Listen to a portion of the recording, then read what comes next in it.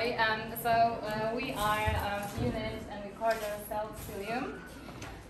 In our unit, we've started with discovering what the word metaverse actually means, because we know that it's really on hype at the moment and everyone is trying to use it and create something, but we don't really know what it is, what it should be, and how it feels like.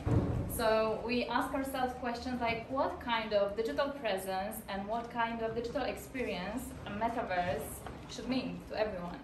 And as architects design for humans, for public, also metaverse is designed for us, for public. So we started with creating different metaverses, different worlds, and almost everyone, us here and also you, we are different worlds. It could mean we are different metaverses, and everyone can bring something into this world. So we thought the metaverse, in how we interpret it, is an open source thing. And we can bring very interesting things, different mediums. It means that someone can bring an image, another person can bring, I don't know, a sound, and we can then maybe play with it and see what comes out of this. So this was our story, this was our process. We started with playing some games, and then we started to record them and play with the sound as well. So we are going to tell you a little bit more about the process. And we call ourselves Xilium, and the word comes from mycelium, and it means a network that is growing. It's an endless network, because we are so many people and we believe that everyone can bring something into this world of metaverse. And what interested us the most was because you had all these different worlds, and right now you also have different metaverses that are not connected to one another.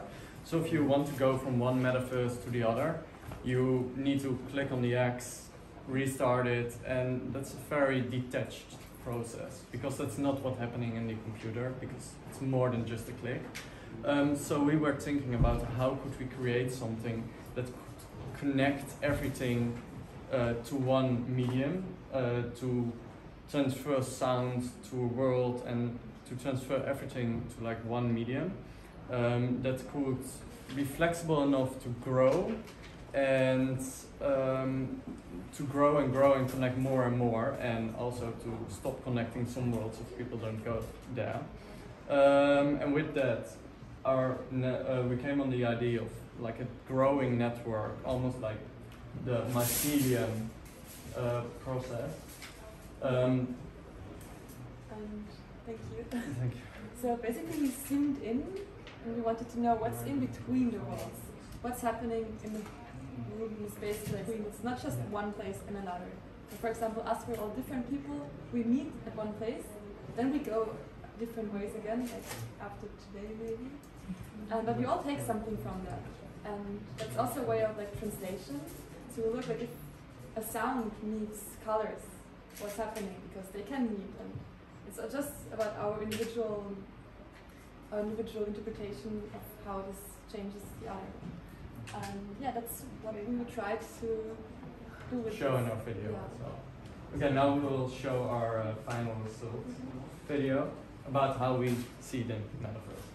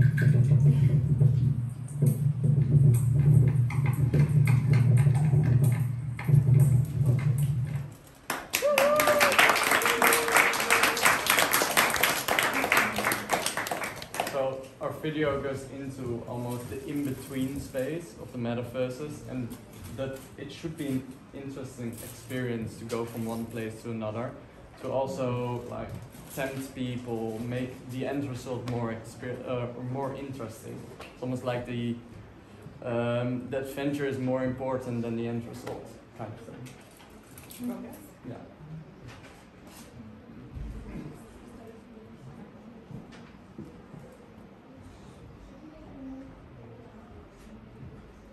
So we started with 3 games. Well, we started first with sketching and thinking about what kind of games we should do. And our first game.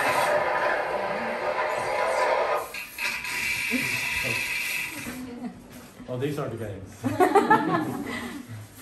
Yeah, we took something out of the games for our reality. Like we recorded us clapping, for example, and then we changed the sound into drops, into heartbeats, and that's what the sound was before.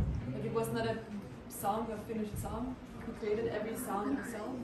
We also, exactly. yeah, we also let an AI generate the space for us. So we put keywords that were important for us the network should look like. We put them in an AI generator and let the computer generate the space for us. So yeah, thank you.